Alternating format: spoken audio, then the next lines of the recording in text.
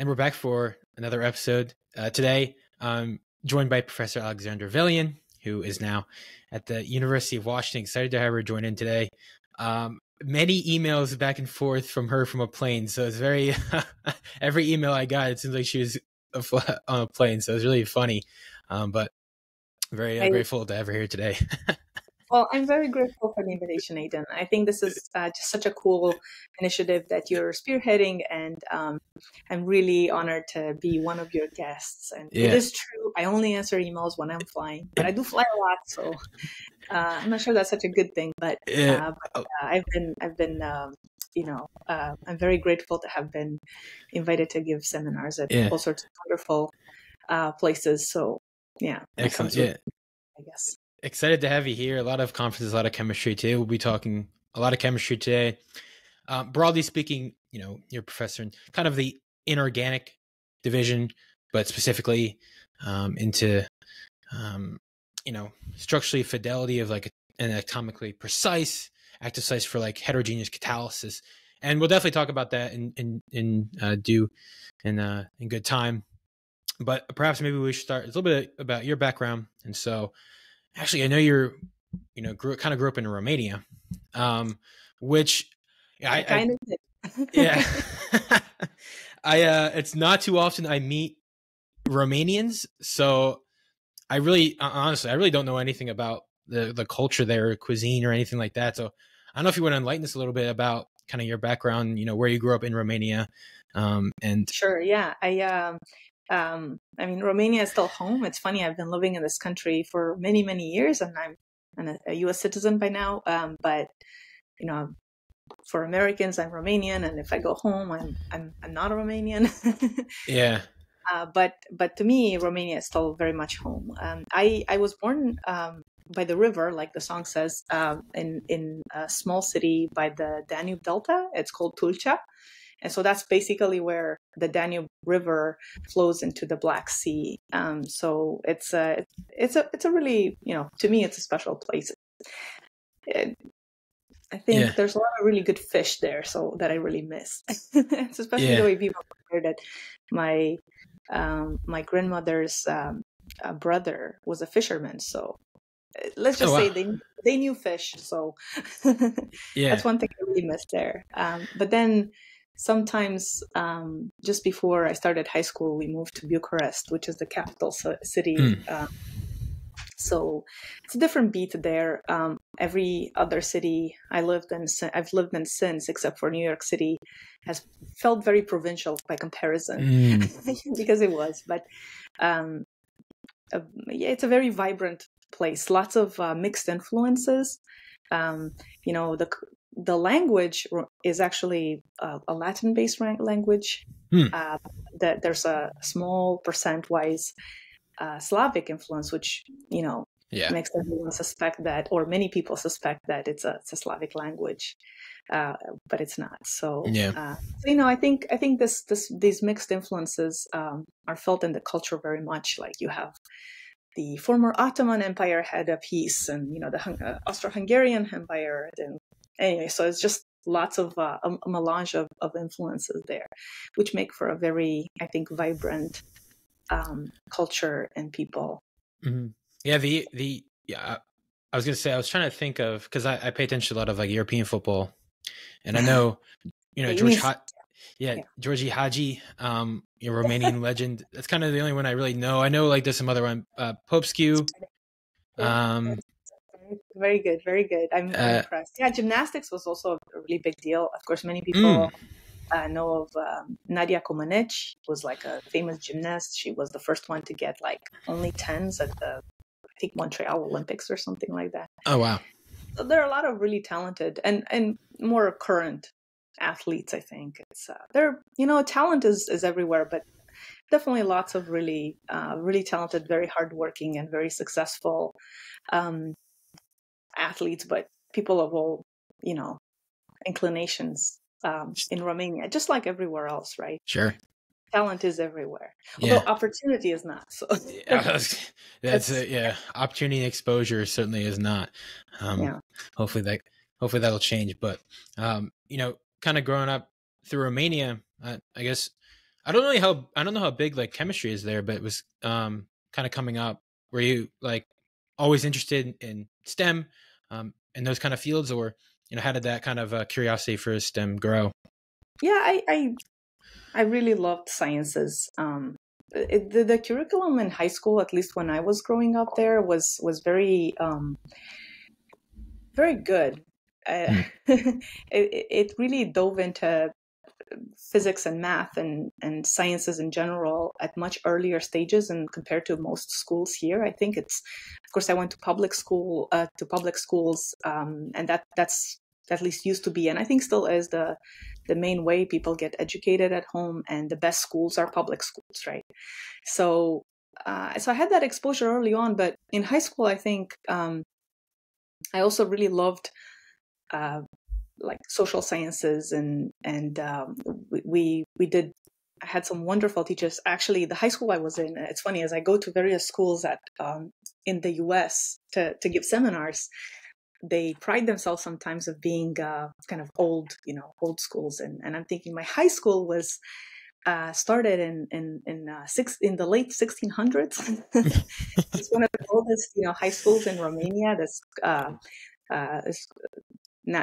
It's called Colegiul Național Sfântu Sava, and I'm always smiling a little bit when I hear of what constitutes being like an old school here. Wait, your high school was built in the 1600s, and you attended? That's what I think. The building itself was not, although it's certainly pretty old. But the school itself was instituted in I think just shy of the 1700s, basically. I got you. A few years. So that was puts that things is pretty in perspective. crazy. But anyway, it's one of the most prestigious, of course, public schools in the country, and in Bucharest. And I had my eyes on it. I guess I really wanted to go there because I heard that that's the best, and I, I guess I was pretty ambitious back then, and so I wanted to go there. But they had, they just exposed me to so many wonderful things. Like I always loved reading, but we had, a lot of forays into literature, universal literature, of course, and I loved that. I loved philosophy. I loved, of course, sciences too. I had kind of a focus in natural sciences as I started high school, so that was something I loved back then as well. And I figured out that I really liked chemistry pretty early on. And actually, I almost never talk about my personal experience because sometimes students ask me, well, when did you know? And I guess, that realization is different for everyone. And I don't know that my path is necessarily, a reproducible prep. So but I started going to chemistry Olympiads early on back then. And so that gave me a different exposure that I just wasn't aware of. And also as a first generation, to be college graduate, I didn't get that much exposure of those kind of academic opportunities growing up. Although my family was wonderfully supportive of all my endeavors. Yeah. Well, a couple of things I wanted to ask is like something, what, I don't know if are there things in Romania that you kind of miss that you just can't get here in America? Because I don't even know in America if there's any like large Romanian populations anywhere. Like, I don't know if there are. I'm sure there are, but like, I don't know. But so is there things that you miss about Romania? Like, that you can't get here really? After as many years as I've been here, I think the one thing that stands out is community. It's like sense of belonging to a cohesive kind of culture, right? I mean, that's a wonderful thing about it. Being in the States and in a university setting, there's so much variety. But it's also nice to have a family and people that you kind of grew up with around, and that's not a luxury that I have. Yeah, especially now in Washington, it's Seattle, Washington. I mean, Seattle is a huge city, so it's a diverse population there. Absolutely, yeah. But of course, just growing up in the same country, independent of one another, doesn't a community make, right? So there are, I'm sure, Romanian communities, and I know that there are in Washington as well, but that's not equaling being friends with them, right? So, well, Something I definitely want to ask you about is you actually, so growing up in Romania, but you did your undergrad actually here in the United States. So you actually went to Caltech for your undergrad. What I'm curious is, that's such what, that would have been 17, 18, right? I think moving over to the States, a little bit older. But still, that must have been, well, exciting, scary. I don't know, like all at the same time. I don't know. That's awesome. Yeah.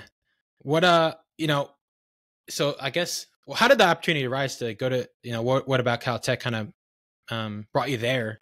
And, how'd that go? Yeah, of course. I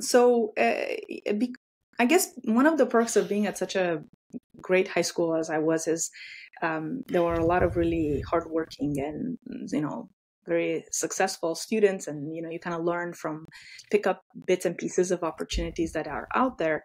And as I had started going to chemistry Olympiads, I became aware of the fact that, a lot of people who did go to chemistry Olympiads and, all these kind of international chemistry or other field contests, they would end up applying to go to schools and abroad. I didn't want to do that because I guess I was very stubborn. So I thought I had the, also like people tend to be at that age a bit idealistic. And I thought, if you want to do science, good science, you can do it anywhere. Yeah, right. It just made sense at the time that it should be true. Actually, I remember this funny thing. I had my best friend in high school. We're riding the bus together to go to school, and she's like, "Oh, I bet that if we were in America now, we would have boyfriends." None of us had. And I was like solemnly telling her that I would never go abroad. I would never go. That was me. And of course, like, here we are many years later. I live in the States and she's back home. Yeah, right. But I really didn't want to leave. And so because everyone was going that route that I knew. And I was like, no, I'm going to give it a shot. I'll stay at home. And I did. So I actually enrolled at the university in Romania. But I realized that, it was the Chemistry Polytechnic Institute there. But after about a month or probably from like day one, but I realized that it just wasn't what I actually wanted to do. I really wanted to do research, but the opportunities there, primarily due to funding, not talent, was not a shortage. Mm-hmm. It just wasn't there. It wasn't going to be cutting edge. And that's what I wanted to do. And so kind of on a last minute, I realized that I actually do have to apply to go abroad. So I took that chance, and it was a little bit rushed. Many people prepare a lot longer than I had, and so looking back, I always get a little bit nervous, thinking how irresponsible it was of me not to, to be so naive, I guess, thinking that I could just stay there and do the science I wanted. So I applied to a handful of schools, very few, like Caltech, MIT, Harvard, that type of, because I was like, well, if I'm going to go abroad, I'm only going to go to places. only the name brands. Only like 4. I know. It's just that back then, like I had a dial-up connection at home. You have to understand, information was shared very differently, and so that's what I did. And I remember submitting my Caltech application, like I was like on just barely on the deadline with my very slow dial-up connection, and I don't think anybody proofread my application, so don't do that. So I really feel very fortunate that somehow they saw my application and they thought, oh, we want to have this person on board, because it changed my life. They enabled me to go. Like I would have never been able to afford to go to a private school in Romania. I'll be not forget about the US. So they made it possible for me to go there. And I think I was 19 at the time, and when my first flight ever was to travel from Bucharest to Los Angeles. And I remember, that is crazy. I know it was, but that's what you do when you're 19. I think I have a 3-year-old daughter now, and there's a thought of having, my kid go like this into a different country. Seems really, really scary now, but that back then I was like, yeah, this is cool. And And it turns out, you can figure things out. But it was funny because I knew that once I get to LAX, I have to take a super shuttle to Pasadena. Mm-hmm. But nowhere in my dictionary was the word super shuttle featured. So I didn't quite know what the super shuttle was. And so, I landed in Los Angeles well past midnight. And I was supposed to get to, Pasadena on campus and get the campus security. And so, it's, different. Did you know any English? Like, how much English did you know? Yeah, of course. Okay. I had learned English. Again, I must have known something to make it that far, but that's true. But it's not like I had ever been immersed in that language. But I guess people were nice, and I was like, okay, Caltech, and they're like, okay, Pasadena, this is the stop, and I figured out what the super shuttle was. I honestly, I find no matter where you go, more often than not, you do get kind and generous people. Like, I really do. I genuinely kind of believe that. Like, you really do. That's right.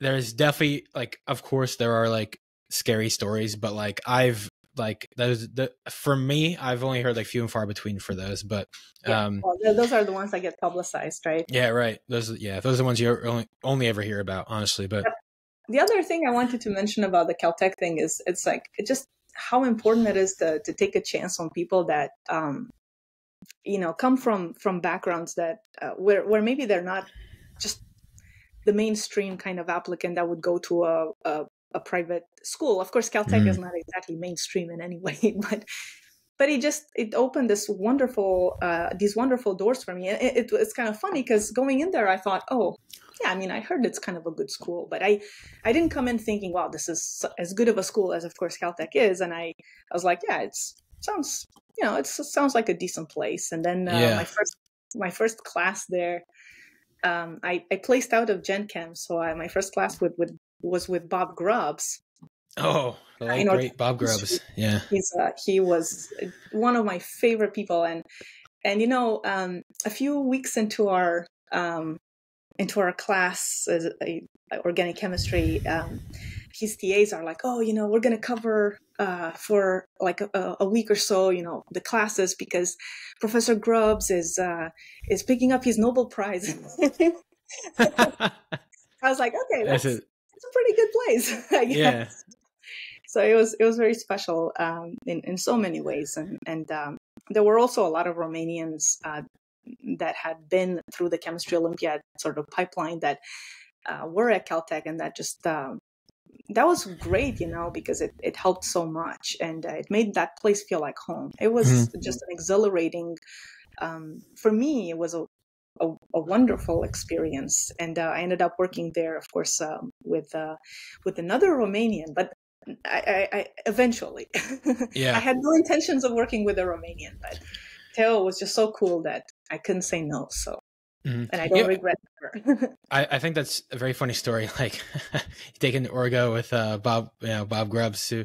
I don't know if this is because I grew up in the Northeast in Philadelphia, and so I don't know if this is like maybe because I grew up on the East Coast and obviously like Caltech's over in California, and maybe this is also kind of a reflection of this chemistry community in general, but it's funny how like when I graduated undergrad and like was applying to graduate schools, like you feel like you're kind of like on top of the world in some sense. And so it's like, and then you kind of get into chemistry, like as a grad student, you're like, oh man, like I actually don't know anything yet. And so it's kind of like, it's really funny how like you meet these big names in chemistry, like without like any, and then like, they're just like regular people, but it's like, I don't know. To me, it's a weird phenomenon where it's like, oh my God, like now, like Bob Grubbs, it's incredible. But I can imagine yourself as like an undergrad where it's like I don't even know who this guy is. And it's like, oh, he's picking up his Nobel Prize. Like I think that's just kind of funny to me, No, but that the nice thing about coming in without preconception about how important a person is that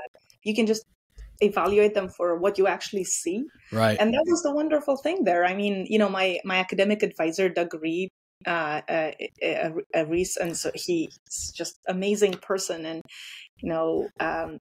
also a very famous scientist, but just so approachable. And Bob Grubbs, I mean, I ended up TAing for him a couple of classes, which is a huge honor because I guess for me, but but not because he had gotten the Nobel Prize, but because of the person who he was, and the teacher he was, and sometimes we'd have lectures, and he's in his office because they're like I took a class with him, like advanced organic synthesis, and it was a lab class, and I think there were like 4 people in the class, because that happens.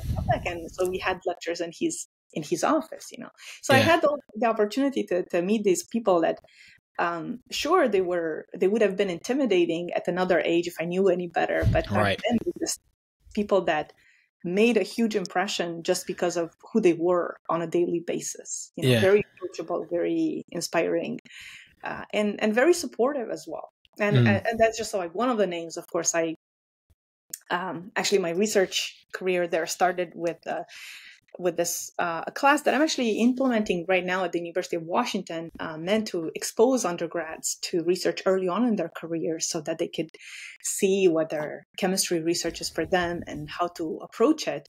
And so it was called Chemistry Frontiers. And so my freshman year, true to my initial intentions of doing research, I took this class and to figure out who to work with and how to learn more about what's out there, research-wise. And I heard Jonas Peters speak about his beautiful chemistry and iron chemistry, and I was really taken with it. And I approached him after the class. It's like a one hour thing and a presentation that he would give, and I was hooked. And somehow he took a chance on me, this undergrad that was just starting, and gave me a position in his lab to work. And I actually right there I started working right away with 2 wonderful chemists and longtime friends, that Alex Miller, a first year graduate student at the time, his lab, and Neil Mancat, a second year graduate student. So they were my mentors, and so that was my my initial foray into inorganic chemistry, experimental inorganic chemistry, and it was just amazing experience. I was going to say, I know you did primarily undergraduate with Professor Theodor Agapie. Hopefully, Agapie. But yeah, I don't know if you want to tell me a little bit about like doing undergraduate research with him, but also a little bit else about this Chemistry Frontiers, I guess, class, because that does sound interesting. And maybe a little bit of details about that, because that does, I don't really know. I'd love to share about that. I actually think it's something I am very passionate about, and as a professor now at the University of Washington, which is not a small private institution like Caltech, but a really large one. It's a public institution that serves many people of all walks of life, and not that the other one, not that Caltech doesn't, but of course, it's just a different focus, right? It's a really large undergraduate program, and I guess starting here, I realized that oftentimes undergraduates would reach out to me in their 3rd year or 4th year even for opportunities to do research. And I would love to take all of them if possible in the group, because if they are inclined to pursue inorganic research in inorganic chemistry. But at that point in time, it's really hard to learn and really do something research-wise because the training takes a long time. And so I felt like they kind of missed a boat there in terms of taking advantage of the resources that the university has to offer. And so I view this as a way to basically an illustration of the leaky STEM pipeline, where you're just sort of missing out all this talent, potential talent, because early on in their careers, they're not exposed to information. Basic things like graduate school is paid. You get this. You don't have to pay for it, because that's not a given to know, considering that law school or med school are paid out of pocket. So many of the kinds of students I really think we should reach out to, increasingly more like first generation students, the kind of people that go home and they don't get all that advice or support network that more privileged students do, right? So I feel like that's the place where we should really focus on. And so if we could just get the information early to them, that would be great. And so but at the same time, when you start a new class, and, this job is really demanding, there are a lot of the different hats one has to wear. So if you start a new class that, on top of your other load, it has to be sustainable. So it can actually become part of the culture. And so I love the Caltech, I took a lot of inspiration from the Caltech class that I took as an undergrad, Chemistry Frontiers, and I adapted it to the needs that I thought, and we continue to adapt, of course, as I learn better what the needs are at the University of Washington. But the framework is easy. Every week there's a PI and one or two students from the group, or just a couple of students, including possibly an undergrad student, presenting the big picture of what their lab does in chemistry, research-wise, and the relevance to society, and then as well as the path to get there, or something about what the research actually entails. Because, of course, I actually was really one of the things I really was curious about as a college student was, for example, brain sciences, or but computational neuroscience, or neuroscience in general. But when I saw what the work entails, I realized that's just not for me, right? So there's a discrepancy there. So I think it's really important to get this direct interaction between these freshmen or sophomore, people that are really early on in their careers, to learn about the different flavors of the research, not just their impact, right? Because I think that, because again, there's that gap between what we might care about or think it's fascinating, but what we actually want to do or are inclined to do on a daily basis. That's a different story. And then the second thing that this class is aiming to tackle is just the opportunity to interface between undergrads and profs and graduate students. Because I think that at a really large public institution like UW, there might be fewer opportunities compared to a place like Caltech, where, of course, the ratio grad students to undergrads and profs to undergrads is really high. Yeah. So I think, I'm really excited about this, and I think it's a win-win for the presenters. And every week there's a different team, and the undergrads seem to be enjoying this. And I think, of course, this is not enough. I'm actually the chair of the undergraduate awards committee, but with the support of the department and sponsors, we were able to kickstart a really nice way to fund students over the summer, students that have no research experience. So it's kind of a complementary effort. And I was really excited when the committee and we came up with this brand name, the Chem Starter, so starter, to get students that don't have research experience to get the full paid internship over a full summer. And get them started. And I think these are small steps, but I think it really is going to make a difference. And I think it's a fantastic initiative. I think just on the details of this a little bit, because is this the first year you'll be running it, or is this how long has this been?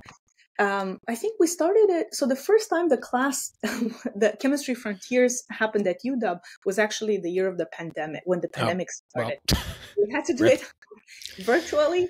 That was okay. So 2020 was the first year. Okay. And so, there've been adjustments and ways to improve it. And so it's already going to be in its fourth year of running this year. And generally, what's been kind of the feedback? Because what I'm curious about is, let's say before Chemistry Frontiers in that course, I don't know what the undergrad demographic looked like as far as like majors wise, because I know at least here in Houston, I'm sure this is kind of the same for a lot of public institutions. You get a lot of like engineers or pre-med biology type stuff. So what I'm very curious is, how, like, what's kind of been the feedback from them. And do you generally get more buy-in? Like, do you like somehow get like transfers? Like, do you transfer from people from, like, let's say a pre-med onto a chemistry track? Like, have you, like, what's kind of been the... This is just a wonderful line of questions. I think that we have to gather that data. We have not yet. This is kind of a missing piece of the puzzle. I actually, this year, an assistant professor is going to join this effort of running Chemistry Frontiers, because because I think we need fresh blood and more, power to to answer questions like this and take care of the logistics. And so we have yet to gather that data, and that's fair. I don't know what it's going to say, but I'm guessing it's not going to be a negative impact on all these. So what's your feeling though about I guess how did you get the attraction for students, because it's a credited course, right? It's credit or no credit. One credit, yeah. It's a one credit like course. I guess it's more of a lecture. I don't know if the students have anything to, they just kind of show up, or obviously the people taking this course are already interested, right? So it's not like well, I mean, I don't know. That's one of the things I learned. So when some of the years I was very proactive at advertising it, and especially to the people that I thought would, we really wanted to show to provide that exposure to. And we also advertise heavily to our minority office on campus, and all sorts of others. My undergraduate advisor partner is helping with a lot of this advertising, Casey Rennenberg. But the one of the years I actually was just swamped, and I started pretty late advertising the class, and we saw a drop right in the enrollment. So you have to be proactive to get the word out there. And so although I do think it's becoming part of the undergraduate culture, it's not, it's only like in its fourth year, and it's a very small class still. It's not a solution for everything. So, of course, yeah. But I think you're asking good questions here, and we've sometimes learned what to continue doing by not doing certain things, like, for example, advertising early on, making sure that we get the word out there for people to sign up. I think it's fantastic. I mean, like you said, I mean, it's hard to kind of explain research to someone without kind of just doing like a full kind of lecture / seminar. I mean, I don't know how you like advertise, for people to like do research without that. I mean, I'm sure professors kind of mention it kind of in like passing during their, like, let's say organic. I should clarify that I think there are many different ways that students do get exposed at the University of Washington to research. I mean, we are in no shortage of people wanting to do research here. In fact, I would say that even before the class was even kickstarted, there were more students wanting to do research than feasible to host in a given lab. Wow, okay. So I have to turn away around a lot of people. But the specific problem that I thought we could address is making sure that all students, including the ones that, again, don't get this information naturally by, from their parents or families or whatnot, that they would be made aware of this early on, so they could learn what this is about. And it doesn't have to be, the outcome doesn't just have to be doing research in a lab. Right. It could just be knowledge about how chemistry is relevant in our daily lives, and the kind of problems that we tackle with chemistry. And ultimately, I think most of us can agree that university research has as its primary output the students that it trains, that go out there and tackle problems in industry or policy or whatever they might choose to do. So the being aware of these ways in which chemistry is woven into the fabric of like our daily life is really critical to think about careers and make those decisions early on. And it does not have to be involving research. I just think that it's especially important for again, people that are first gen or like disadvantaged in some ways, that they get the information early on, and not just that, but that they have a way that is, and the support necessary to pursue that path, should they choose to do it, and be given the confidence that they too can do it. Yeah, that's excellent. Yeah, I think I love to hear this kind of stuff. I did, like, at my undergrad, I didn't really have anything like this, but I kind of took some initiative on me to kind of start pursuing this kind of stuff. But I could see how, but this would be great for exactly what you're talking about, like first gen students, let's say underprivileged too, like just knowing that it's there is like more than half the battle, I think. It's like just I think there's a lot of work and also resources that are necessary to really tackle this. And you're right. You need the data, and there's a lot of data already out there and studies that are actually trying to quantify or probe what actually helps versus what we think might help. Makes us feel good to do, but it doesn't actually move the needle, right? So that has to be carefully thought of as well. And the data on the output of like outcomes is really important. Well, I'm excited to see how this evolves, really. I mean, I know you're 4 years in, which is that is not a lot. So, but like, it's a very exciting, that's got to be super exciting for you though. I'm excited to see. I'm excited because, the chemistry frontier now, there's a mechanism that can be improved, but this bright and energetic assistant professor, Nick Riley at the University of Washington, who's going to help pick up this class to take it to the next level. And then the fact that the department is so supportive of creating opportunities, like I was mentioning earlier, this funded, ChemStarter fellowship for summer research, like that enables me to tackle another, kind of possible piece of the puzzle, to move the needle on this front. So yeah. So one thing I want to, so you're in this chemistry frontiers at Caltech. It exposes you to all sorts of chemistry, I presume. What I am curious about though is obviously you take, like most undergrads, just because of how like pre-med kind of works, is organic usually gets exposed first. That's just kind of just how it goes. But you're kind of in the inorganic. And so what I'm curious about is how did that kind of evolve? Like what about inorganic chemistry generally kind of spoke to you, I guess? And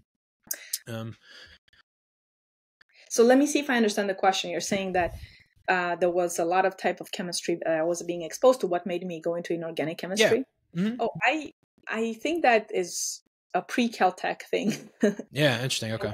I had this chemistry book that I was using to prepare for Olympiads. And I loved organic chemistry as well. Actually, it's funny, the author of this book that I really loved, where I learned in organic chemistry from as a high school student, was actually a Caltech professor. Oh, wow. Like a Hammond Hendrickson. Yeah. It's one of my favorite organic books. And I learned, I probably knew more organic chemistry back then, to be honest, than I do now. So, but anyway, so, but that was really cool. And the inorganic chemistry one was like an Atkins, one of the inorganic and PChem Atkins books, and I really loved it. And I remember seeing like all these cool clusters and element bonds that were catenating like iodine chains, and I thought that was just the coolest thing. And so I already had an inclination for inorganic chemistry, and in working with Jonas and his team, and there were so many amazing scientists. I mean, it's crazy. In that, just before I switched groups, mostly because Jonas was moving to MIT, he had a short stint at MIT, and so he was leaving to MIT, and so I had to switch groups. But I loved my time there. Again, I mentioned Alex Miller, but Connie Liu was there, Christine Thomas, Louise Bourbon. Like, it's just insane to think that in that short period of time I overlapped with these amazing and talented scientists. That's awesome. And then actually I really thought I wanted to do something a little bit more relevant to biology, I guess, and I loved Jackie Barton. I still do. I applied for my second. So in my second summer at Caltech, I had applied that year prior for a SURF, like an undergraduate fellowship, to do a research internship in her lab, and I got it, and I was really excited about it. But then I was also confiding in what became kind of somebody that I really respected. Was Theodor Agapie, who was a graduate student in the Burka lab. And oh, wow. So when I got there, everybody in the Romanian community would tell me, "Oh, so you're a Caltech undergrad and you're a chemist and you have to work with Theo because every Romanian works with Theo." I was like, no way. I was literally, I had no intention of doing that. And I mean, I absolutely, John Burka is one of my favorite people and scientists. And I just enjoyed working with him so much. But the kind of chemistry he was pursuing wasn't really what I wanted to do, and That's so fair. I also did. That was another reason. But I was confiding in Theo one day, and I'm saying like, oh, I'm just concerned that I'll work in Jackie's group, but the synthesis and inorganic portion of my work is not really what was interesting in the project, which was of course true, at least from the project that I was looking at pursuing. And I also felt like because of that, it's not going to be intense enough. I know you have something. Anyway, so I'm confiding in Theo this, and a little bit of time passes, and he's like, oh, we should have lunch.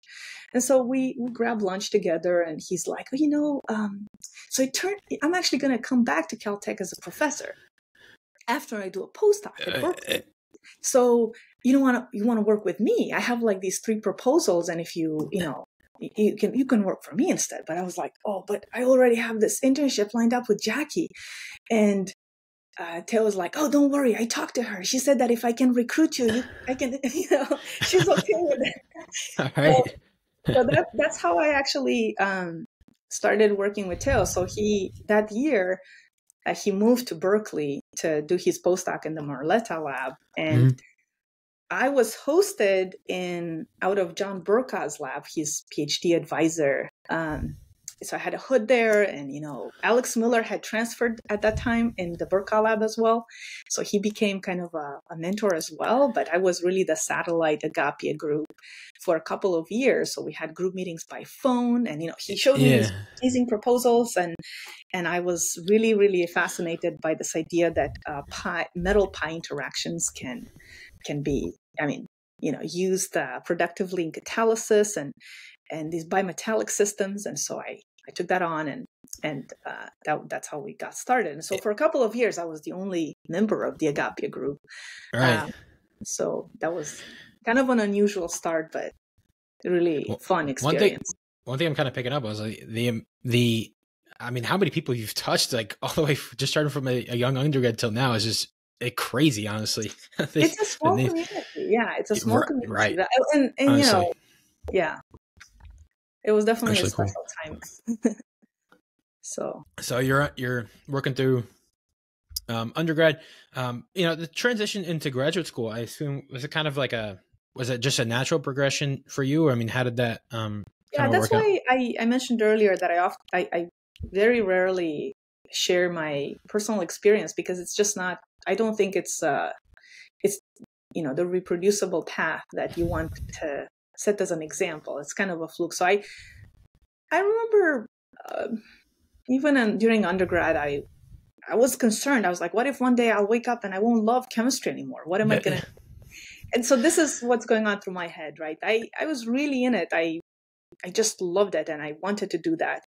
And I never doubted that I wanted to pursue grad school. And once I learned what that is, of course, and that happened quickly once I got to Caltech, and I just knew I wanted to do research, and nothing else was like, I had a very focused view. Like I didn't even consider other options. And I don't advise my students to do this, because I don't think it's the way, it works for some, but if you're in that category, you probably are not going to seek that advice anyway. But yeah, I was really concerned. I was like, what if one day I woke up and won't want to do this anymore?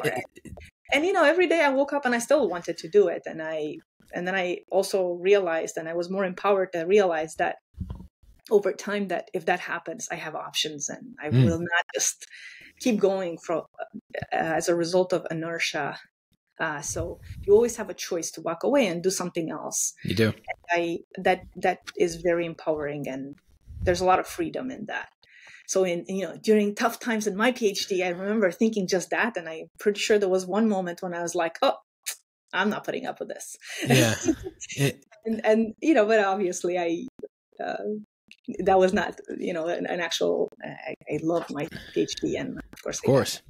Yeah. But it's good to kind of have to grow that, embryonic freedom of thought, and and create boundaries for yourself that help you, grow into the person you want to be. Mm-hmm. Yeah, I think it's important for people to remember, especially particularly graduate students, like, like you are not confined. Like if you go to graduate school, you're not confined to to see that out if that's not what you are Absolutely. interested in. And You know? I think at the University of Washington, where I mean, that's just something that we absolutely acknowledge it. And in fact, two of my early students who were amazing, in fact, both of them Caltech undergrads, they're just two of my favorite people, Yuka Sakazaki and Christine Chang. And they both, for different reasons, well, Christine Chang decided that she really loves data science as a result of a program she took while in my group. Through the Clean Energy Institute here. And she's like, oh, I love data science. And that's what she's doing now at PNNL. And Yuka Sakazaki, for different reasons, also realized that, okay, I mean, she's done amazing work in our group. And I love her so much still. And I would have loved to have her in the group. But, she decided that a PhD program is not for her. And now, she works as an engineer elsewhere.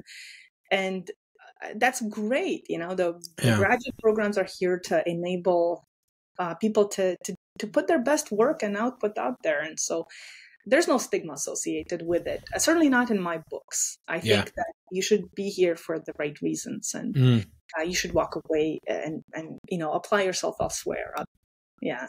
I know. Yeah. I mean, I know a lot of students who feel the pressure of oh, I'm in this. I have to kind of see this through now. But that's kind of miserable, honestly. I wouldn't recommend that for anyone. Sure. But I want to add a little nuance here. I think, graduate school is challenging because you're kind of put through a grinder and reassembled as a scientist, as a, thinking differently, you're problem solving differently. It's meant to be an immersive experience. And that is uncomfortable because, it's so much easier to just not really work hard. Have those feelings at all. Yeah. That's right. So I think that we have to distinguish that from somebody who's in the wrong place. Right. I think it's important to know that because there are going to be tough times. And I think can build character as well. Obviously under normal, constructive, ethical conditions. Of course, yeah. Let's go without saying, but yeah, right. But I think that it is meant to be an immersive experience, and you can't just go through grad school without really, getting in at the deep end and working hard and, Yeah, those are great points. Okay, definitely this is going to be a very geeky reference, but I always think about it as Gandalf the Grey going in through this cave, right? And coming out as Gandalf the White, right? It's that kind of growth doesn't happen without some pain. So anyway. Gandalf, is that a Harry Potter reference? Gandalf. No. I think it's Lord of the Rings. Okay, I'm not a big I never saw Lord of the Rings, but everyone's gonna come after us now because I don't know. Anyway, okay, you can cut this, right? Yeah, right. So, cut. Yeah.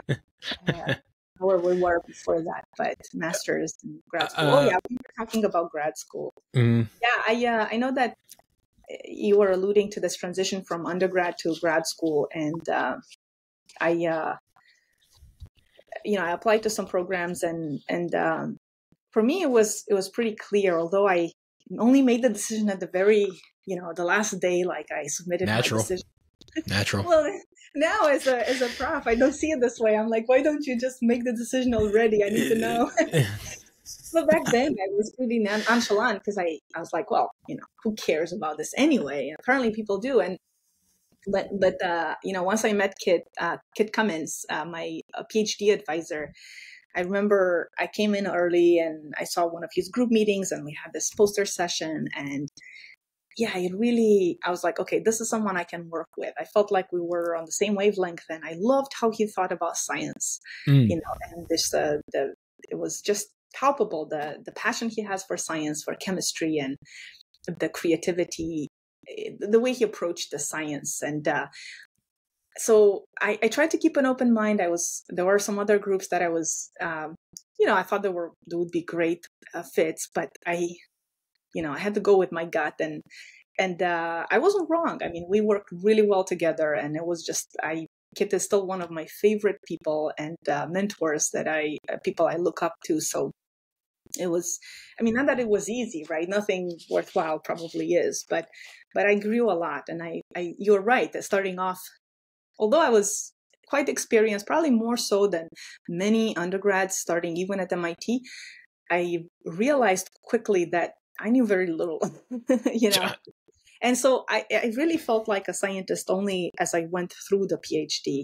I had, you know, the way I would ask questions and tackle the literature, and it's just different level of depth. And a lot of that is I credit the you know, kids mentoring and that you know, MIT in general for that. Although culturally it was very different from Caltech, so it took me some while. I was going to say the switch from Pasadena to Boston must have been a I love kind of Boston. one. No, it's that one actually. East Coast is fine because it's just felt like a rhythm I can understand coming from Bucharest, but. And actually really love the city and the rhythm. But Caltech and MIT, both institutes of technology, they're a little bit different pace. So I should say, I think my first year in grad school, I think, you know, I had orange hair and purple shoes. And honestly, I did not stand out at Caltech at all. I never felt like I was a center of attention for that reason in the least, right? I mean, you don't want to know what my friends were dressing up. So I'm pretty sure one morning at the dining room, one of the people, the undergrads, was like dressed as a superhero. I was like, "Oh, what's going on?" You know, and he's like, "Oh, I just woke up this today and felt like dressing up this way." Nobody would question that, right? So that was like Caltech. Yeah. And then I quickly decided that I'm gonna dye my hair back to my normal color, which is not orange, and ditch my purple shoes to just kind of fit in and not draw that kind of attention on me for those reasons. So, yeah, those Boston people, they're Boston, New York, they would be some tough people up there. I understand. It's just different, you know, and I mean, is. You know, I remember, okay, so one of my first classes when I started at MIT was with Steve Lippard, bio-inorganic chemistry. And of course, I had taken it with Jackie Barton at Caltech, but I thought it would be fun to take it as a graduate student. But, you know, it's like a really early class. And I was thinking, no, nothing ever happens in the first day of class, right? So I just kind of skipped the first class. I didn't think much of it. Oh, man. What an impression. Endorsement for this. But I was like, who cares? That's just the first class. So anyway, later that day or maybe that week, sitting at my desk and doing my rotation with kids group, and kid comes by and, you know, he's trying to ask me nicely. He's like, "So, Alexandra, are you taking Steve's class?" Oh, no. And I was like, yeah. I was like, yeah, what? Why? Well, he told me you weren't in class today. Oh, no. So I was thinking, how could he possibly know? You know, we've never even met in person. I mean, except maybe for visiting weekend. Yeah. I see things differently now as a prof, because I actually am a lot more familiar with the incoming class than perhaps the students realize. Yes. I feel it's generally true across for like almost all graduate programs. Like professors know. Exactly. Well, I know. It was kind of funny. I was like, oh, I guess I can't just. Yeah, right. It's not first day of Gen Chem. It's first day of Yeah. No, that's fun. That is really funny though. He's like I mean, I probably stood out with my orange hair and all, you know. So. Well, fair.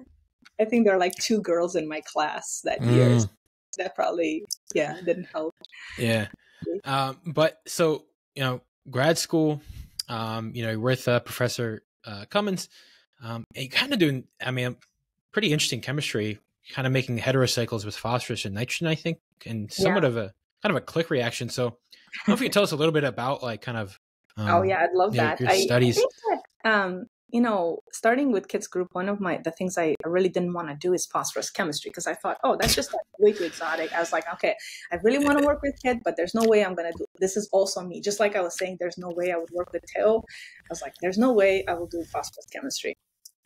So but anyway, of course, I ended up working on phosphorus, and I love phosphorus. Great element, phosphorus. Great element. It's one of my favorites. We actually work on black phosphorus right now, which is the most thermodynamically stable allotrope of the element and a van der Waals material, so think graphene. So that's research flavors. My research deviates quite a bit from what I had done as an undergrad, a graduate student. Sure.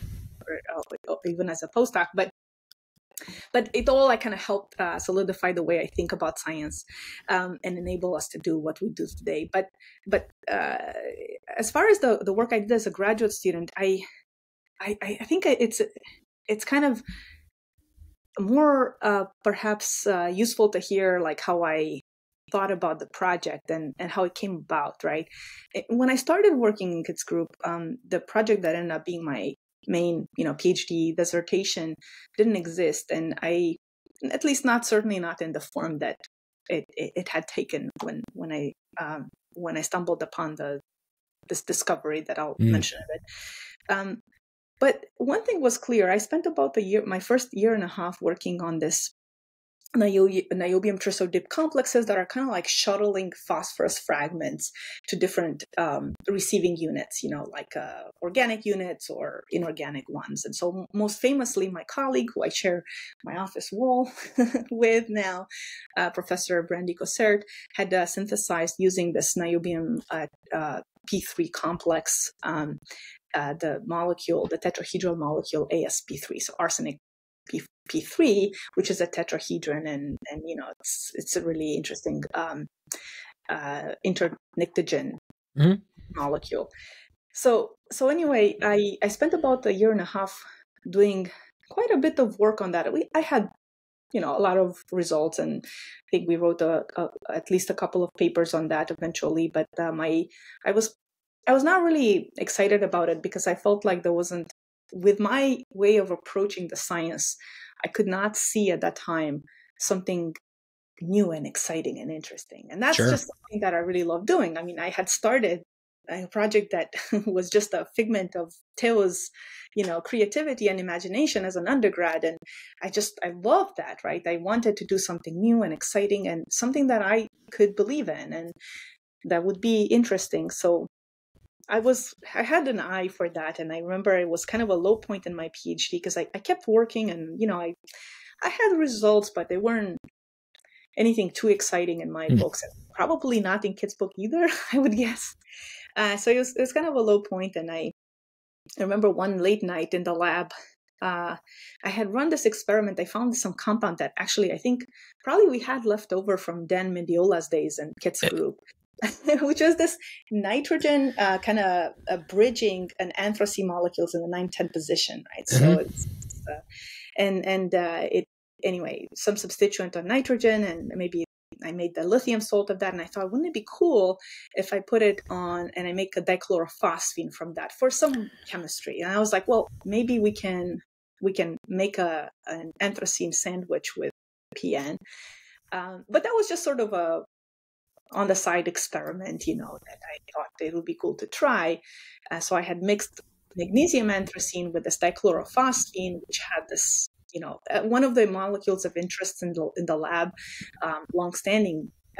We had the longstanding interest in this is like a PN molecule, just a dimolecular, think dinitrogen, but instead one nitrogen is replaced by phosphorus, right? So finding ways to produce this molecule and study it was of fundamental interest, and I think still is.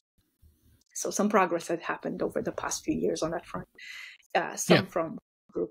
But anyway, so that was sort of the context that I was operating in. And I remember being at my desk and I'm chatting with Mike Marshak, who's now a professor as well in Colorado. And I had just set up this experiment, and he's like, "Oh, that would be so cool." He had seen this also possibility as well of having the PN in between the two anthracenes, and we were just chatting about how cool it would be if that actually happened. And when I was analyzing the data, I see in the baseline maybe 2% of this doublet that was indicative that a phosphorus carbon bond had formed, where basically could have indicated that the bridge of phosphorus bridging between this 9-10 position of anthracene. So an analog of, it's like a phosphonorburnadiene, right? Yep. Core had formed. And I just thought that was super cool. There was, that night, I wasn't thinking where that's going to be my PhD thesis, but I was like, okay, I can see this being interesting. And so a couple of days later, I remember we have an electronic notebook, which I recommend to everyone. We also have in my lab an electronic notebook. So kid could always see our experiments. So he comes by and he's like, "Oh, so what's up with these experiments? What's going on there? And I was like, oh, I think I made this molecule, with PN bridge between two anthracenes. And just took a moment and started like the wheels. I could see the wheels started turning, and like, okay, this is cool. He was a little bit like, I think he was just like kind of questioning, why am I going on a tangent in some completely different direction? And so that's kind of how this started. And the reason why this was relevant and interesting is because it was kind of a long-standing question of whether you could generate singlet phosphinidenes. And so kind of like singlet carbenes, they could have a lot of interesting relevance in catalysis or just fundamental interest in general in stabilizing low coordinate phosphorus species. Sure. But there was no way to produce them. And so one thought process was that perhaps if one creates this phosphonorbornadiene framework upon thermal release of an aromatic unit, so the anthracene in this case, you would generate a singlet phosphinidine. And we think that does happen. And there's a lot of chemistry that resulted from this new class, what became essentially a class of phosphonorbornadiene, phosphorus transfer reagents that also gave rise to this aromatic, I think I have aromatic, like, an ion where you have 3 nitrogens and 2 phosphorus atoms with a negative charge. So this would be an inorganic aromatic compound that I think what most notably has this, if you imagine these being phosphorus atoms, there's multiple bonding character here between the 2 phosphorus atoms. And because phosphorus is a heavier element, you don't really expect this double bond to be stable on its own, except that aromaticity stabilizes it enough to enable it to be, crystallize as a salt with this exposed multiple bonded fragment. And that's kind of cool because it demonstrates a completely different way of stabilizing multiple bonding in these heavier elements without steric bulk, something that Phil Power has long, and others, of course, have shown to be possible, where you put really bulky substituents, and that's how you would protect against catenation or other reactivity, this multiple bonding between heavier main group elements. That's really interesting. So that was just one of the aspects why this was interesting, but others as well, including this just the ease of which you could transfer or insert phosphorus into organic molecules.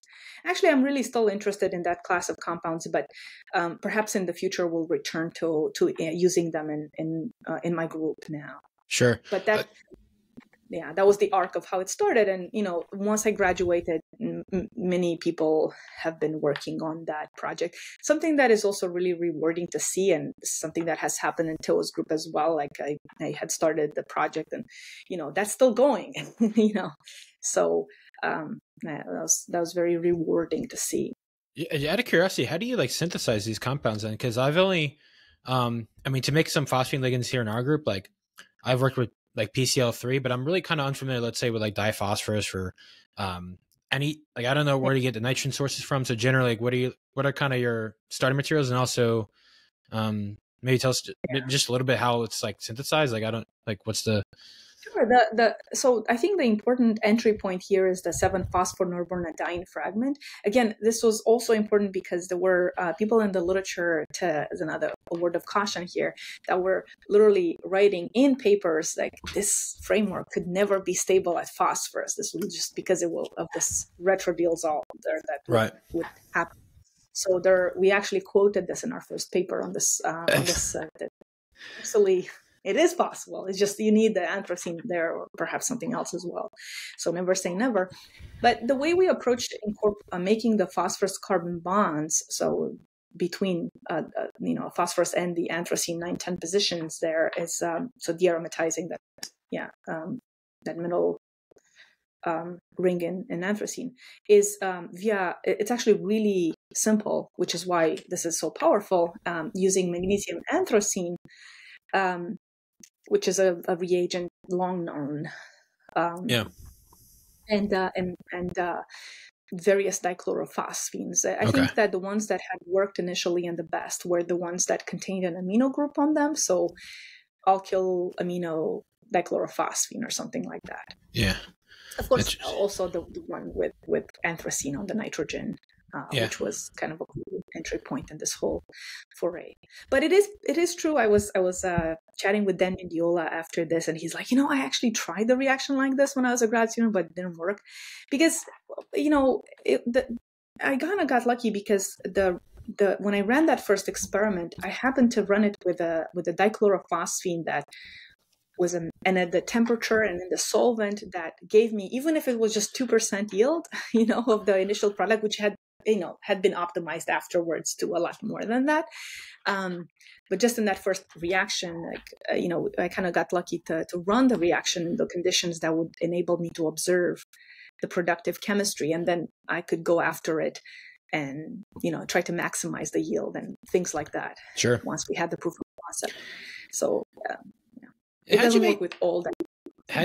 How do you make the oh my god, the nitrogen heterocycle? What do you take, diphosphorus and like sodium azide and just mix them? Oh no, well, yeah. So diphosphorus is a really cool molecule that exists in like exoplanets, for example. So places in space where you have the right temperature, so high temperatures and low pressure, so that the phosphorus molecules would not catenate.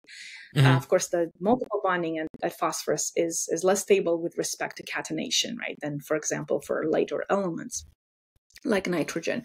We don't have nitrogen chains propagating, but we do have phosphorus bonds catenating like that, and they're more stable. So in the lab, though, to make diphosphorus is not trivial, and that's one of the things that somebody prior in Kit's lab had done. So Nick Pirro and Josh Figueroa, while they were graduate students, came up with a niobium-based platform similar to the one I mentioned prior, that would essentially expulge like P2 as you heat them up. My route was a little bit different because instead of having this niobium trisodip platform or trisanilide platform, actually, it just had anthracene. So I was able to take a dichlorophosphine and make this 7-phosphonorbornadiene architecture, and eventually access put a chloride on the phosphorus. Yep. So now we have this molecule that has only like the phosphorus atom bound to a chloride, and then the phosphorus atom bound to this anthracene unit, right? And it turns out that in the presence of Lewis acids like aluminum trichloride, this isomerizes. You can form a phosphorus-phosphorus bond, something that is precedented for other chlorophosphine compounds. There's a lot of beautiful work out there. And so I kind of suspected that a phosphorus-phosphorus bond might form. But what I didn't suspect is that it would rearrange in this beautiful way that produced essentially an architecture where two where the anthracene is bridged by two phosphoruses that are also bound to another anthracene. So it's like a P2 sandwiched between two anthracenes. And this is isolated initially as a salt because there's still a halide on the phosphorus, but then upon reduction, you could get this very simple molecule that is literally two anthracenes and a P2 unit in between. So if you look at that, you can immediately think, well, okay, you have two good leaving groups. The aromatization, the aromatization of the two anthracenes upon, cleaving the phosphorus carbon bonds, which are themselves pretty strained, would lead to the P2 unit in theory, right? Yeah. So we have done some experiments in collaboration with my former colleague Matt Nava and the field group at MIT, and to probe that actually does happen and that P2 is observed in the gas phase upon heating up this P2 bisanthracene sandwich.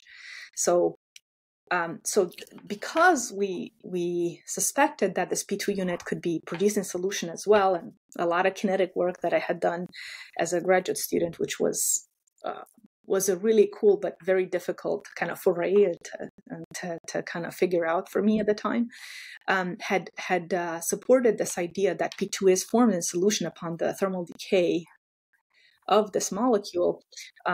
We thought that we could trap it with various molecules. And so one way to, if you look at the P2 molecule, that contains in principle a triple bond between the two phosphorus atoms.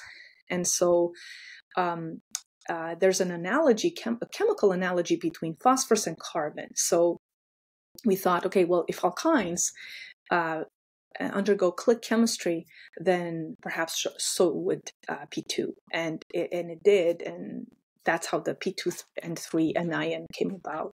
That's really so that was, but that was sort of the pinnacle of all these studies, and just one beautiful illustration of the reactivity and the approach, the simple approach for delivering low coordinate phosphorus fragments. So I think I think the project has legs and could continue to go. And since the graduation, of course, it has continued to grow, but I think it still has a lot of potential to lead to interesting chemistry.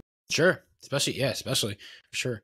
So transitioning then from graduate school to postdoc, you did a postdoc at Columbia. That's right. Yeah, Columbia with Professor Nuckolls. And I guess a question was, again, was postdoc kind of natural progression then? I mean, obviously you were fascinated by the research. So, I mean, my impression then is that it was kind of an easy decision, but I don't know. Like, what was kind of the thinking? It's funny. I see things very differently now when I know how cost of hire a postdoc and how. But back then I was like, well, of course I'm going to do a postdoc. So as I said, I kind of had a pretty clear idea of what I wanted to do with my life, and that worked out for me. I think the difficulty was to find a group that I thought would be a good fit. And I already knew, to me, the work I did with Theo, for example, with these arin groups that were stabilizing metal fragments on the surface, to me that looked like a surface. I was thinking, okay, if you squint, you could imagine this might happen on a surface, for example, right? Or the reactivity, and that was also very much the case with the anthracene unit that was reacting to stabilize these low coordinate phosphorus fragments. And so if you squint, you could think, oh, maybe that is going to happen on graphene. And so I really wanted to do surface chemistry on two-dimensional materials because of this. So I was already thinking about that. But as I looked around at the time, I just couldn't identify many groups, at least in the US, that were doing exactly the kind of stuff I was really interested in. And actually, we are doing the stuff I wanted to do back then, right now in my group, right? So we are doing exactly. You've made it. Actually, maybe this proposal, for better or worse, I guess this is our research program now, are pretty much my research proposals, like to ridiculous level of fidelity. And that's because, I had been thinking about it in some capacity, even passively, for a long time, right? Sure. And so when I saw Colin's work, and I thought that his approach to chemistry was just so creative. The guy has spanned. I mean, I think he likes to say that he wants to put molecules in electronics. So I love that. But if you look at the ways in which he's approached this goal, it's really inspiring. I mean, some work on surfaces, a lot of work on carbon, of course, and various polyaromatics, and then also foreign clusters, and so many collaborations with people that would enable this vision. And I wanted to see how that's done. It's very different from the way traditionally inorganic chemistry, in my opinion, was approached, the places I had been exposed to the most. So I thought it's a very forward-looking way to science, and I was not wrong. This is the one thing that I was most grateful to see at Columbia, and I think that UW provides that as well. That way of approaching science. It's very, I think, in that same rhythm of thinking about science and approaching it. It's very interdisciplinary. Like in my group right now, we work with, we're enabled to do and ask like sometimes crazy questions. And I think because we can work with condensed matter physicists and engineers at the same time, we can do high level inorganic chemistry with a very molecular flavor to it. So my experience at Columbia has really catalyzed us being able to do that. And although I didn't do that work hands-on, I was able to be, as a MRSEC postdoc, at Columbia, I was able to see how that's done. And, we were in close contact to people who were condensed matter physicists or working with two-dimensional materials. And, I was able to ask questions, and as I was thinking about my proposals, and we do work with two-dimensional materials in my group as well, and to see how could you forge those kind of collaborations and have them grow, because I kind of come out of the left field in this space. Sure. And never worked in that space, and so that comes with its own challenges. And so having an idea of how others do it gave me the confidence that over time I could foster those kind of collaborations in the right space. And so UW has been wonderful at providing those kind of opportunities to work with like-minded people that, and we have our own MRSEC center at Columbia, at UW, and I'm still collaborating with physics contingent at Columbia, actually, or trying to show the importance of molecular inorganic chemistry to that contingent of people. Right. So, one thing I will say is kind of just on the topic is I never realized how let's say the opportunity for knowledge and the opportunity for it sounds obvious, but the opportunity for science really is within graduate school and postdoctoral research. It's actually unimaginable how deep it could go. And the brilliant work that's being done out there it's literally mind-boggling, how much there is to do. Just on your postdoctoral research, just a little bit for the viewers. I know you were working on chalcogen, right? Clusters and kind of the nanostructures. I guess what I'm curious about is maybe to provide a little bit of nuance to that, but also because I'm curious, what is the day-to-day, what is the day-to-day for this kind of work? I don't really, I know that's not, I get that you're doing a lot of science. Do you mean is different? Maybe it might be easier to answer this question with respect to our research group than my limited experience as a postdoc, right? That's the thing. When you're a PI, you can see many different facets of a research program. So I can perhaps answer that question. Would that be okay? Yeah, of course. Okay. So the day-to-day is very different in my lab. I think that's kind of unusual, and perhaps that's going to change in the future, and it might. But as far as inorganic chemistry labs go, our lab is really diverse in terms of the questions it tackles, and that means the day-to-day varies a lot. So, for example, on the more relatable to an inorganic molecular chemist front, we have a group of people that make clusters. These are molecules. So anything that you would think molecules, work in the molecular space entails, you would probably guess right in terms of characterization techniques. You mix two reagents in a vial, take an NMR, try to grow crystals, and more sophisticated measurements from there. Electrochemistry, UV vis, et cetera. But these are all fairly standard kind of ways to probe molecules with.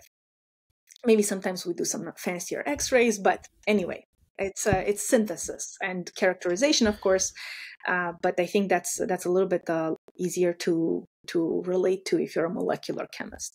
Sure, yeah. But at the same time, you can set up, as far as the pace of the research, you could set up a couple of experiments in the morning, analyze them, and by the end of the day, you might know whether the reaction worked. Perhaps you're doing you're tracking catalysis, or you're doing some mechanistic work, but it's still generally in the same umbrella of techniques.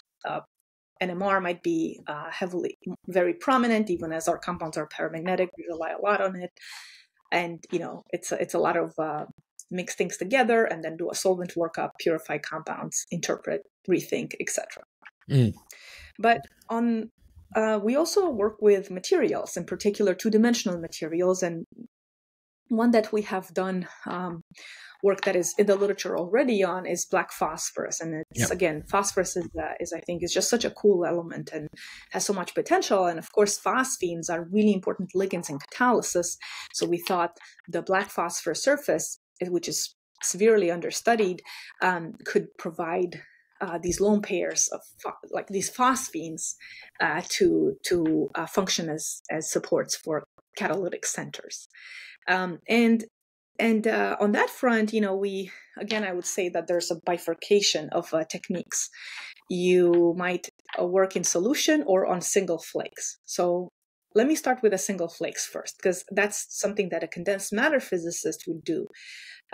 You'd grow crystals. That's a solid. That's a furnace where you can put your starting materials. You like have a quartz ampule, and you can grow these beautiful laminar crystals of the material. And just like Gaiman Novoselov did in 2005, we can take the Scotch tape to these beautiful crystals and exfoliate layer by layer this material, all the way up to atomically thin layers. Although with black phosphorus, we generally do slightly thicker layers. Like it could be range, but it could be like 3 layers, 4 layers, etc. And all the way up to bulk, right? But then now you have these flakes that are supported on, for example, silicon oxide or silicon with a silicon oxide coating wafers, and that's your compound that you work with, right? Now, the reason why this is a cool, like you can imagine, this is a very different pace of research compared to somebody who does ligand synthesis, for example. Yes. Now, you do optical microscopy, check with AFM, with all sorts of fancy spectroscopies and microscopies, and you can take this wafer, and now, in a sense, synthetically, this is the easiest thing you can do, because you can take this, put it in a vial, and treat it with whatever reagent you want. So synthetically, this is really easy. What is difficult is actually the characterization. Just because you do a reaction, well, then that's true in the molecular world as well. But once you have this wafer treated with something, how do you know what you made? That's a very difficult question to answer. And so we have to get clever. And in my group, we kind of blend our expertise as molecular scientists to figure that out. So we might do isotopic labeling, and but strictly on the wafer side, like one thing that this enables us to do is incorporate them in devices. So we could put electrodes on, measure current, measure all sorts of fancy optical properties in a device form. And that we do with our partners and collaborators. So we can get information about the electronic structure at a whole different level and within that layer, and how surface chemistry alters it. And in the middle ground, you could take these beautiful crystals, and instead of exfoliating them with Scotch tape, you could try to exfoliate them in solution. And that's our bulk black phosphorus sort of kind of approach of doing the work. And I'm smiling when I say bulk, because in the end, you still get very little material, but you can take these crystals, you sonicate them for like a long time, maybe 24 hours or longer, get some mix of exfoliated nanosheets in solution, the interlayer strength, forces that hold the black phosphorus layers together, which look like this, are pretty strong. So they are very sticky to one another, that's to say. That's not true for all 2-dimensional materials. But once they are in solution, we can do chemistry with them and imagine that they are kind of like molecules, and even try to characterize them like molecules. So I was mentioning earlier isotopic labeling. Imagine if you put, which we did, let's say you wanted to do a Staudinger reaction on the black phosphorus surface. Then you could have you would form a phosphorus nitrogen double bond. And if you have an N15 there, then you could look at IR and, figure out whether you could selectively, probe and see that PN stretch, in which we do. So that's just one way in which we can probe the bonding on the surface. But we also put metals, and then there's a whole slew of characterization techniques for which the workflow is just so different. You might need to rely on XF's measurements or STEM or very expensive ways of probing surfaces, but also informative. So you're kind of losing a little bit of the atomic precision, but that's one of the compromises that you have to negotiate once you are in the space of materials. And so it's not going to be an Avogadro number of species with the same identity, like in a molecular world. On the black phosphorus, do you have to worry about making like phosphorus oxides at all? Like, is it kind of robust though, or is... Yeah, that's the most. So I should say first that black phosphorus is a lot more stable than I think many people imagine it to be, because it's related to white phosphorus, which is of course, a compound that catches on fire, in air. So black phosphorus does not do that, but it does undergo kind of a slow burn, So it's, in fact, oxidation of black phosphorus is probably the most studied reaction on black phosphorus. One of the reasons for this is because, well, a lot of physicists have developed an interest in black phosphorus for its interesting electronic and physical properties. It's a direct mid-IR band gap semiconductor. So it has anisotropic transport. It has all these very good carrier mobility. So it has a lot of really attractive physical characteristics and unique. But at the same time, if you are a condensed matter physicist, you'd rather perhaps not work with something that is that could oxidize in air. Although they can handle that as well, of course. It's just a little bit harder to do because you might be looking at a single layer of a compound. And so if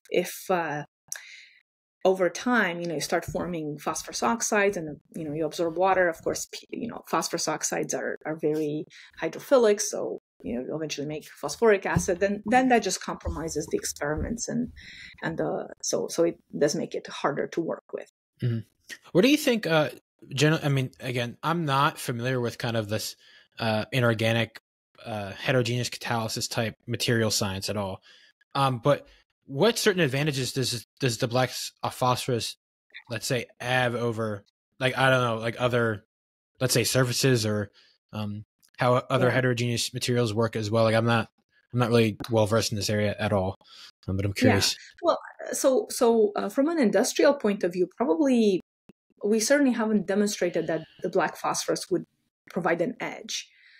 Because if you're in the business of making money, you want something scalable and easy to work with, and it's like the Haber-Bosch process. And it's my deep opinion that we're not going to be shaking the infrastructure for that for a very long time to come, right? If you will, the Haber-Bosch process. Yeah, right. That's so. It's like that with a lot of heterogeneous catalysts. Oftentimes, these are anchored on metal oxides, but of course, in a university setting, you can ask questions that could be interesting for other reasons. I mean, so, with all the trial and error strategy, that is generally the way that heterogeneous catalysts that are industrially relevant are being made. That's just so you try various conditions, and some of them produce the compound you want. That's been pretty successful, but it's not really solving our more pressing, sustainability related questions about converting carbon dioxide to other, to more commodity. Yeah. It's like something that is not bad for the environment, but that's just one example. So I think academically we can look at processes that are relevant to what it takes to, for example, tackle two things in particular that we think a lot about, which is the fidelity of how the active sites looks like on a surface. And so for that reason, we think that, a surface like that of black phosphorus, which has fewer defects because it has fewer dangling bonds, would provide a really interesting platform to probe this question of, can you achieve site fidelity and anchor active sites onto this canvas that is fairly pristine. The second one is the interaction between the substrate and the active site. So although I think no support is truly inert, they do participate in catalysis in some ways. Something that is in a more obvious way chemically non-innocent, like black phosphorus, not just in terms of electron transfer, but also coordination. And, it's a little bit more, I think, tractable to imagine how that might happen. And so studying something on the black phosphorus canvas could provide advantages in terms of asking asking a question and being able to experimentally probe it. Whereas in Right. very complex structures, that's it's not impossible naturally, but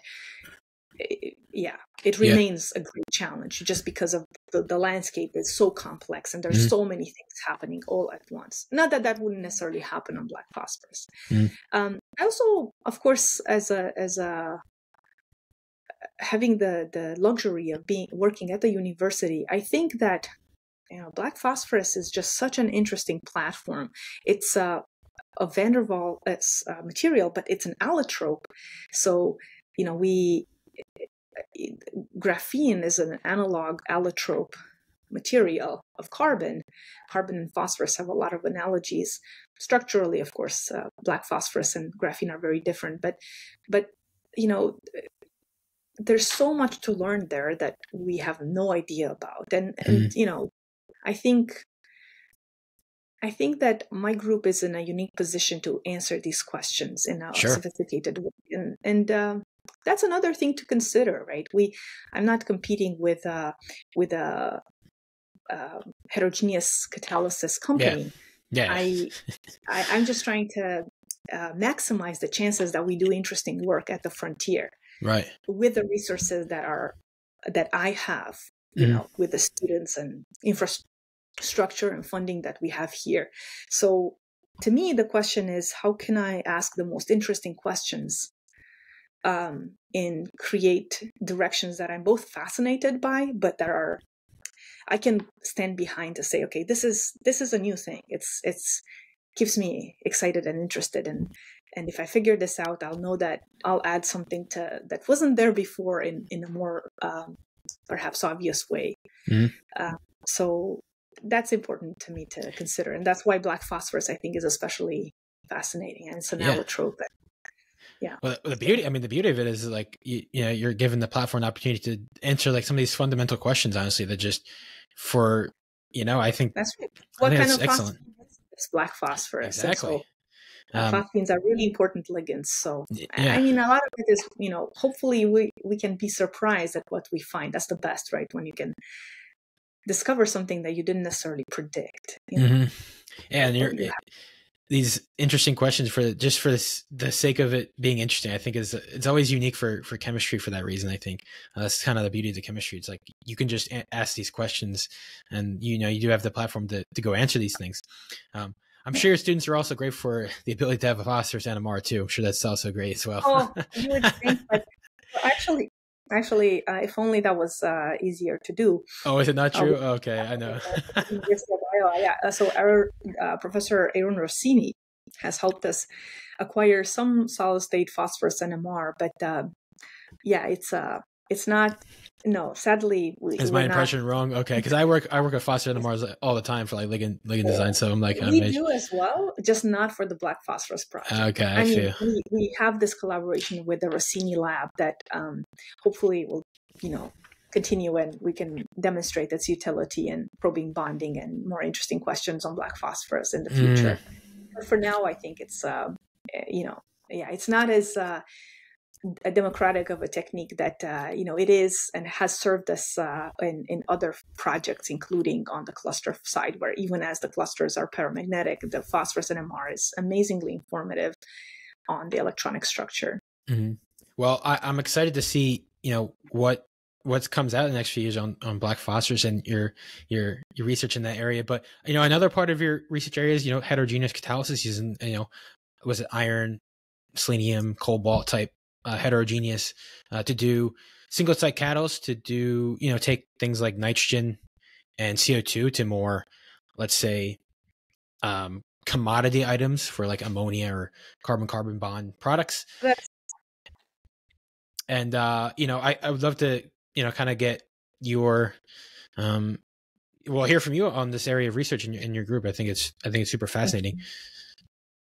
So to me, I see this as a continuous endeavor. The black phosphorus provides us an actual surface. It's truly heterogeneous, right? So we're tackling some phase of the problem, for example, of achieving site fidelity on a surface, and making sure that we also have some control over how those are produced and have the confidence that our experimental techniques are actually probing the reality of what happens on the surface. These are challenges associated with working on materials and surfaces.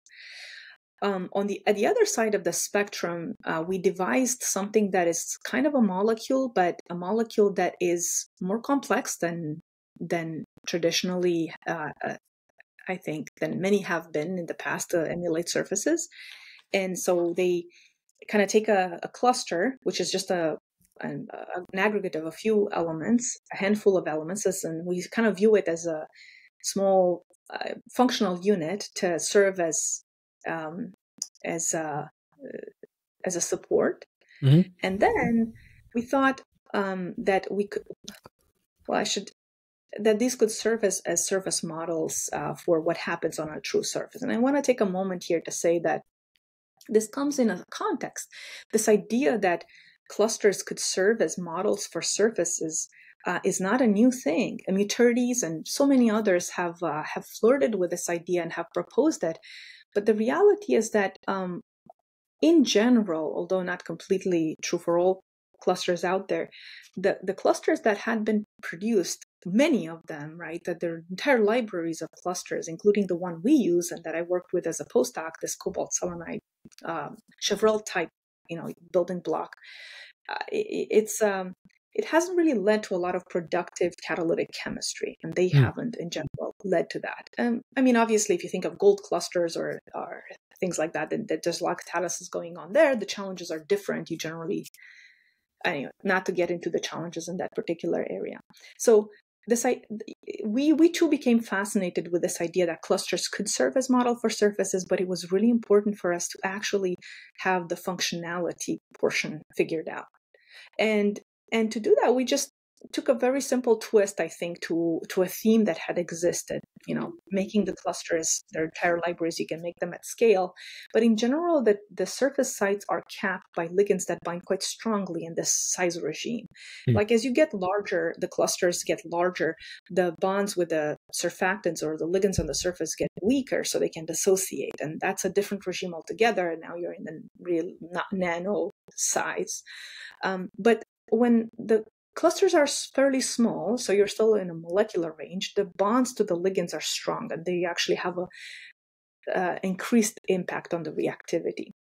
So then we posited that, and this was part of my research proposals when I started at the University of Washington, that, let's just solve that problem by simply placing, kind of like we would on the black phosphorus surface or on another support, low-coordinate metals or metals in a protected low-coordinate state on the cluster surface. And this way we could achieve two things. And, this idea of active sites has been, that they are in protected low-coordinate states and that therefore can undergo catalysis has long been known, and, in the heterogeneous catalysis. So we just wanted to place them on a system that is easy to characterize in a molecular regime, but that still engulfs some complexities of a surface. So on our clusters, we have the ability to place not one, but multiple active sites, which are identical in a first coordination state. And we do that via ligand design. So we just have an anchoring point on the cluster surface that kind of tethers a metal that can now coordinate in a reversible manner to the exposed chalcogens. So that's why we started off by looking at seleniums. We thought that those would be soft enough that the metal might be able to, land on it and detach from it to engage with substrates. And we were right in that assumption. We were able to demonstrate that over the past few years. So that was cool because although these are molecules, they can inform on this very important interface that is very hard to study in heterogeneous systems. And there are lots of unanswered questions as to what happens at this frontier, at the interface between the active site and the support.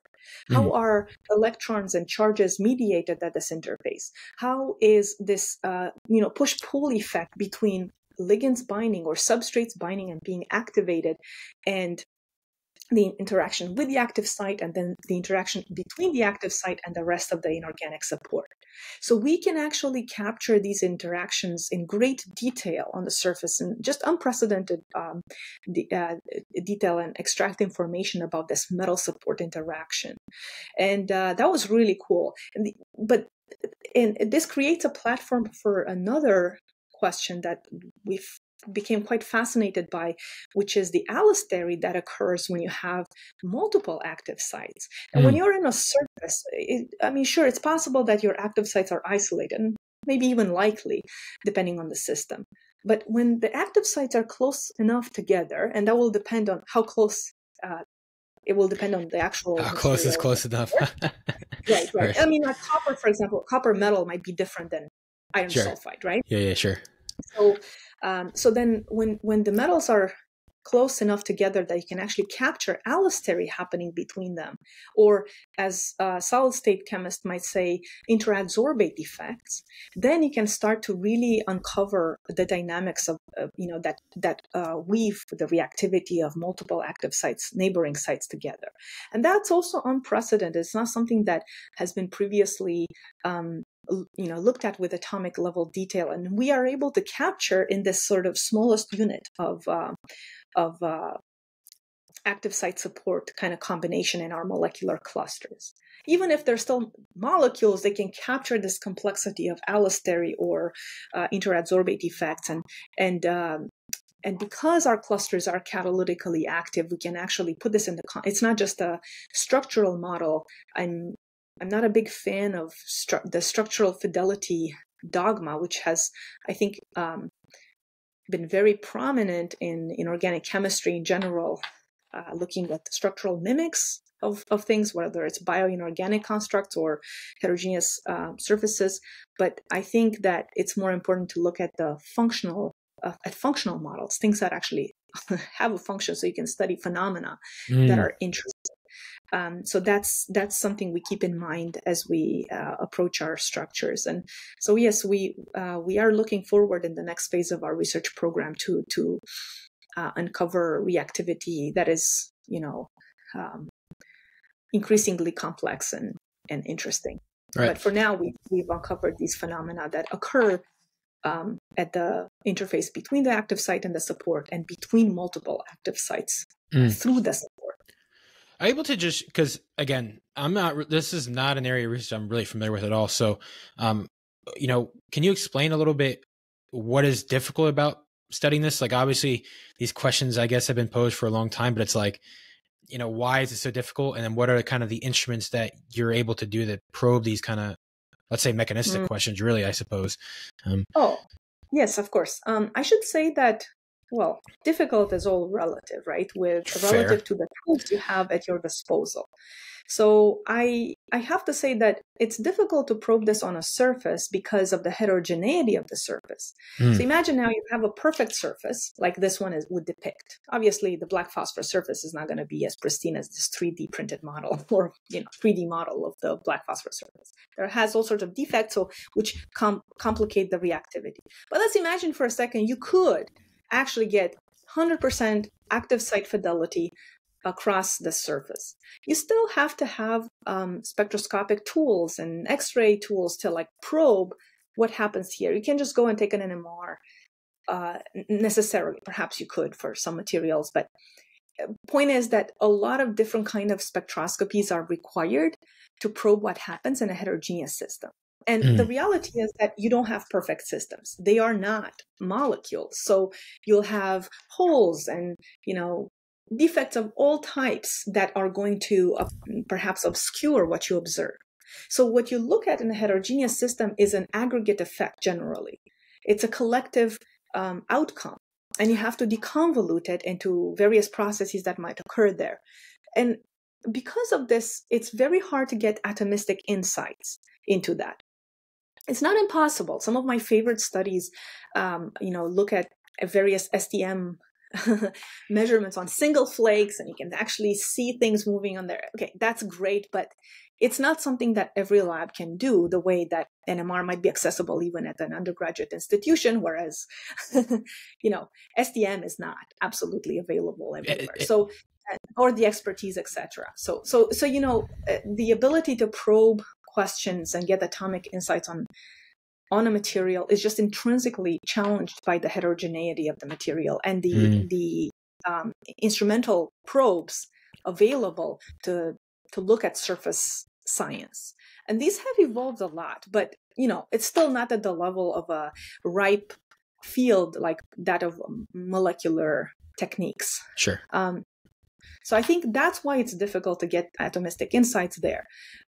On the molecular mimics front, I think that the challenges are different, and that stem more from having the right platform to answer questions. So you have to construct, again, and I'll repeat myself here, I think it's really important here to look at functional models as opposed to structural ones. I mean, if you can have a structurally identical or structural model of something that is in an excerpt of a larger structure, and that's also performing the function of the material, that would be amazing, right? But generally that doesn't happen.